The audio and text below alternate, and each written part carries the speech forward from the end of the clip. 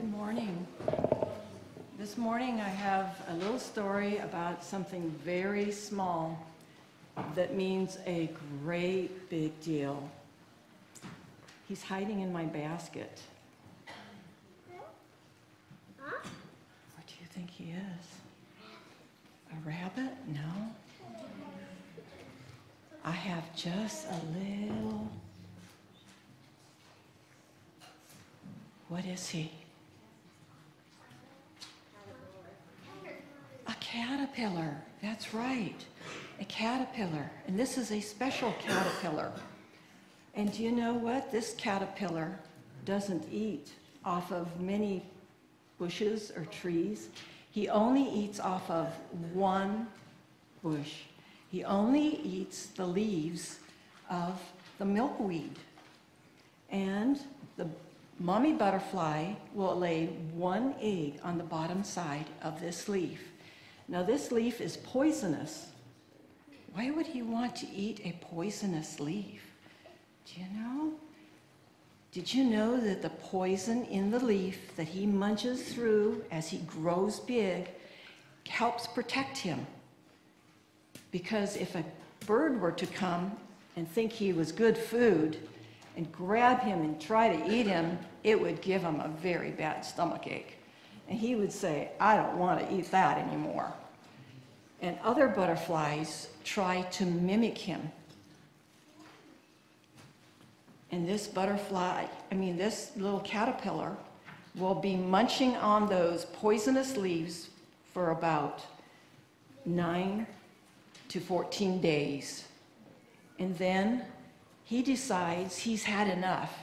He crawls down off of that bush and he has to go and find a good place that has a strong stem that he might climb up, maybe a vine, maybe another tree, and he will go up and he will go upside down and take his back legs, and he will have to hold on really, really hard so that he can stay there through the storms, through any of the hard winds that come by, and he will take and put a little thread of silk and hang on really tight. Then slowly, slowly, he will wrap himself in this green home that will be his home for another 10 to 14 days. Do you know what? He has to struggle a lot during those times too. And during this time, one by one little cell dies. And God changes him one by one till this caterpillar is no longer a caterpillar, but he's a chrysalis, and he turns into a green goo. He doesn't look the same at all. He's totally changed. Now God does all the changing of him inside. He has to wait. And sometimes if you see these little caterpillars who are now in what they call a chrysalis form, and you touch him, he will wiggle around.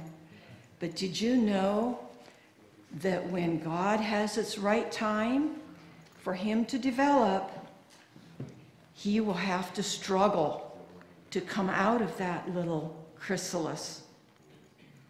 And if you were to try to help him, he wouldn't be able to fly at all. Do you know, it starts to crack open, and it's a struggle to get out of that little cocoon. But pretty soon, you start seeing something black and orange. He's going to come out all wrinkled, and he doesn't look very pretty at all. And it takes a little time to finally come out. Scientists have tried to break him and help him out, and he will never fly if you help him. But pretty soon those wings will fold out, and then he will pump fluid into those wings. And it may take him about 2 hours to dry and then pump air in there to make him really, really light. And when he's all dry and the sun dries him and the air is pumped into his wings, he starts to straighten those wings out.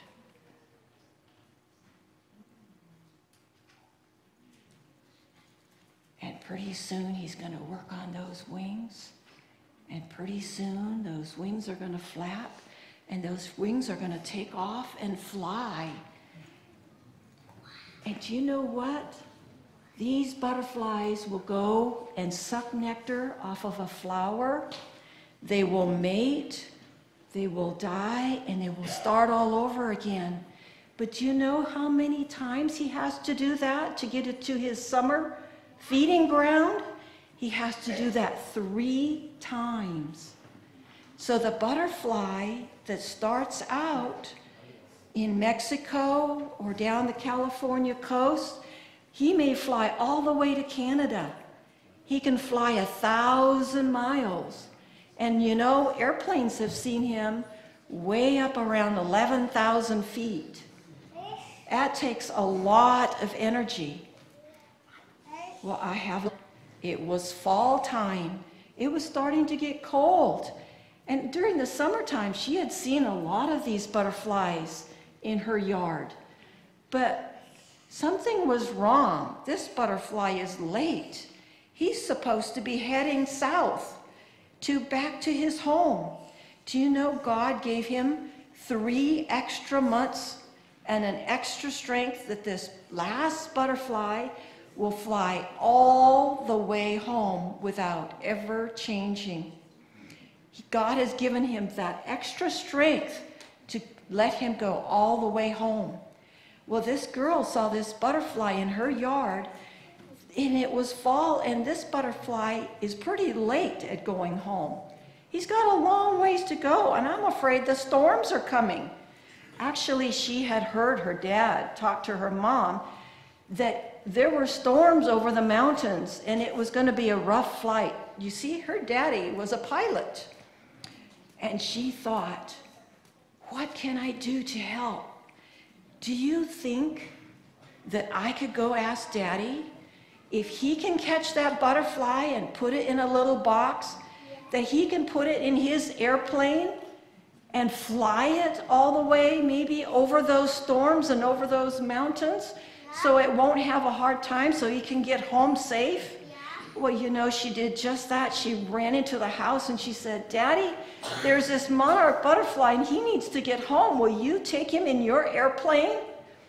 And Daddy said, okay. So they got the butterfly net.